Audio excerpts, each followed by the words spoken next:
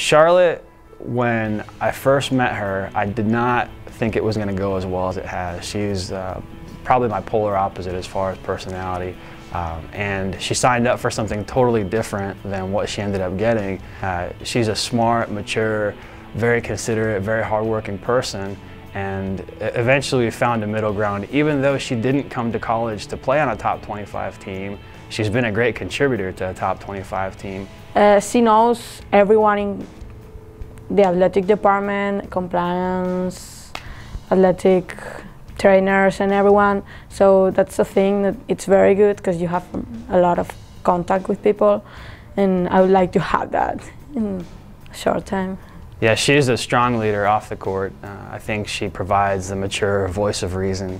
She's probably going to get tired of hearing the same thing. Everyone's going to call her mature and grounded and stoic, but it really is a high compliment.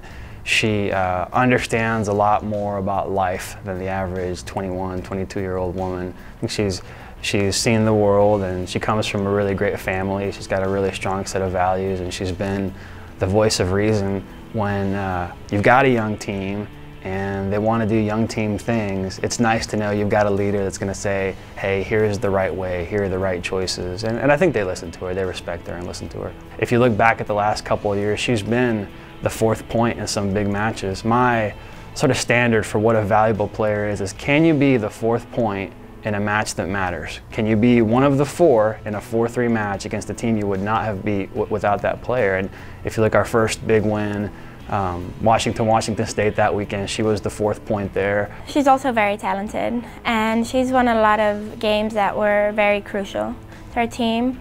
I mean, some matches we wouldn't have pulled off if it wasn't for Charlotte.